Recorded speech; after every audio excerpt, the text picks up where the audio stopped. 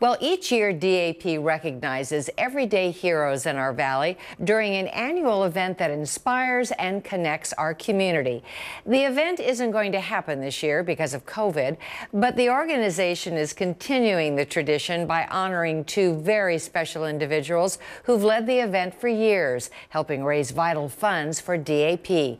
This year's most deserving honorees are Dr. Terri Ketover and Dr. Truhe.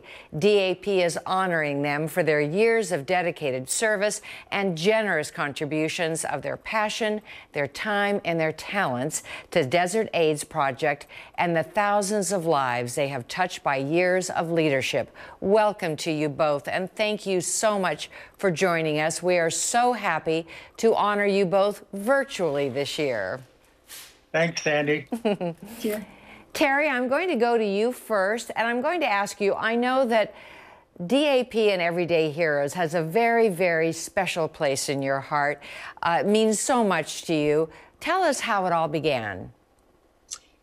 Well, 7 years ago, Frank Goldstein, whose company Momentous Events has produced a number of projects for Desert AIDS, came to our staff, approached them with the idea of recognizing people who are not traditionally showcased in our community, but who make a huge impact through the donation of their services or time to people suffering and living with HIV/AIDS.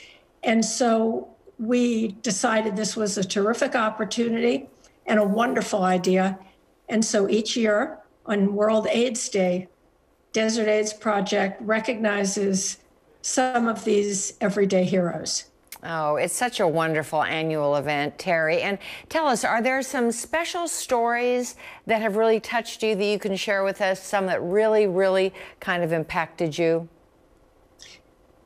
That's so hard, Sandy, because every one of our honorees has such an inspirational, touching story about how they got involved or why they got involved in serving the HIV/AIDS community.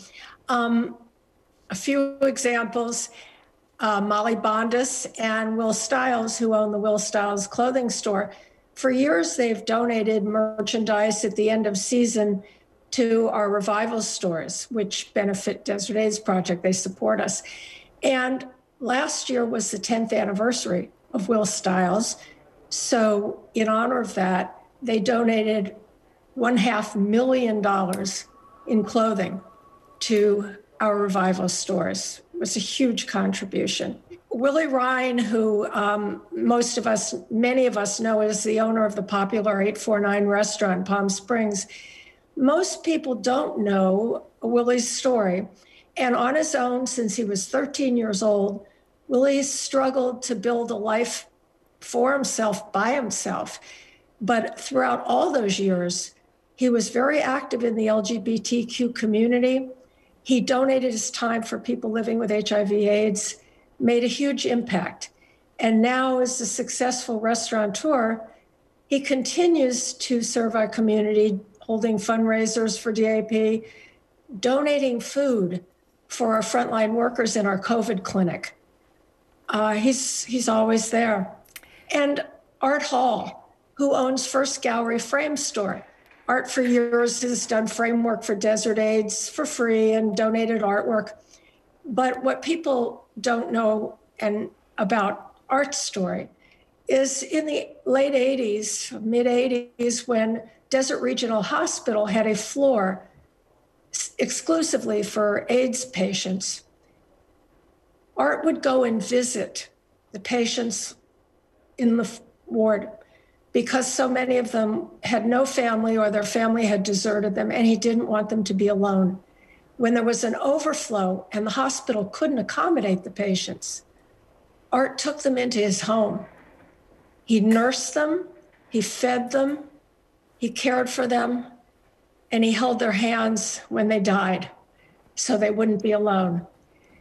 As you can see, each of these stories is different, but common in that there are selfless, compassionate, and committed people who have a huge impact in the HIV/AIDS community and who are heroes every day. Oh, Terri, those are such moving stories. Thank you for sharing those with us. Some I was aware of and some I was not, and they truly are inspiring and really prove to all of us that the unsung heroes are so worthy of praise. And Tom, now I'm going to turn to you and ask you, you're all things performing arts. You're our maestro that knows everything about that community. And of course, the performing arts are so sorely missed right now during the pandemic. What do you think it is about music that inspires us so much? Live music is so powerful. And over the years, we've asked 6 amazing Broadway singers to come to the desert and perform at Everyday Heroes. And every one of them gave us a resounding yes. They said, what can we do to help?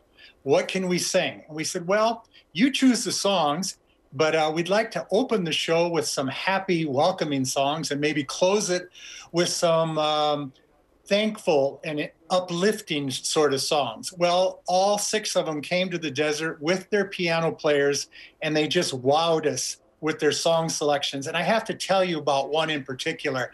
A couple years ago, we honored a lovely lady, Edie Grossbeck. And when she was up giving her acceptance speech, she was talking about her brother, Gene, who had passed away due to AIDS in 1984, at the very beginning of the epidemic. And she told us how important the role of music was in Gene's life, particularly the last year of his life, when he would play all of his favorite songs. And she said one of the songs that he loved was the song For Good from Wicked, the musical Wicked. And that song is about people that come into your life and change you for the better or change you for good. And when she sat down, our entertainer that evening, David Burnham, got up on stage to do his last 2 songs. And when he got to the final number, he said, I'd like to dedicate this to Edie and her brother, Gene. And unbeknownst to Edie and everyone in the house, David's last song that he'd prepared for us was the song For Good. It was the most beautiful coincidence. And when the lights came up, there wasn't a dry eye in the house. And what that proved to us was when you have a great entertainer and a great honoree and the perfect song, and you put them all together, it makes one of those beautiful aha moments that I'll remember for the rest of my life. And going back to your original question, I think that's the power of live music. Yes, and Tom, that gave me goosebumps. That's one of my favorite songs as well, and I can only imagine the power in the room after that performance and that story that she shared. That's so amazing. So how do you pick your performers, Tom? How do you pick those that will grace our stage and share Everyday Heroes? Well, Terri and I have been on the board of the Annenberg Theater for many, many years, many years to count. We still are. And we've had many Broadway singers come to the desert at the Annenberg. And so when we were told about Everyday Heroes, we said, let's go big. Go big or go home. So we asked these friends who had performed for us on that stage if they would come out and do this. And as I said, everyone agreed. Well, you both are such treasures to our valley. Thank you so much for all you do for Desert AIDS Project. You certainly are our heroes, everyday heroes. We're so happy that we are able to honor you this way virtually. Thank you so much for all that you do. Thank you, Sandy. Thank you so much. Stay healthy. Yes, be well and stay healthy.